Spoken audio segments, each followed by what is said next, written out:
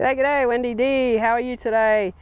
I am going to talk about the right arm only swing or the trail arm swing. I have a Lighten golf club, shorter or lighter, either way.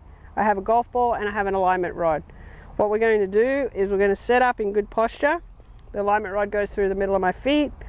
The ball position is where I would normally have a ball position. I'm going to put both of my hands on the club. And as I set up, now what I'm going to do is I'm going to take my lead hand, my left hand, and rest it on my right forearm. From then, I'm going to close my eyes.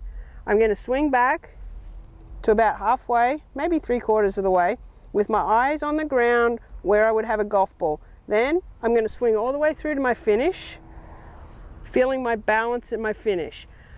Today, we're going to get good balance. Remember, be intentional with everything you do.